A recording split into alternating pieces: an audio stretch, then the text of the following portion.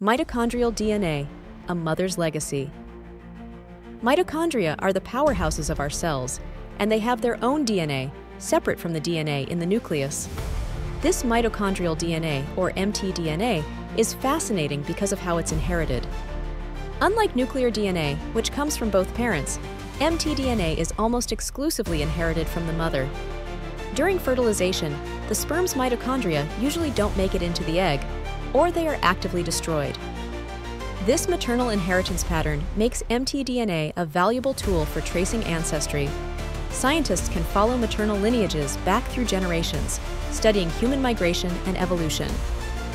Mutations in mtDNA can cause a range of genetic disorders, affecting energy production in cells. Because mtDNA is passed down maternally, these conditions are also inherited from the mother. Mitochondrial DNA offers a unique window into our past and a better understanding of certain inherited diseases.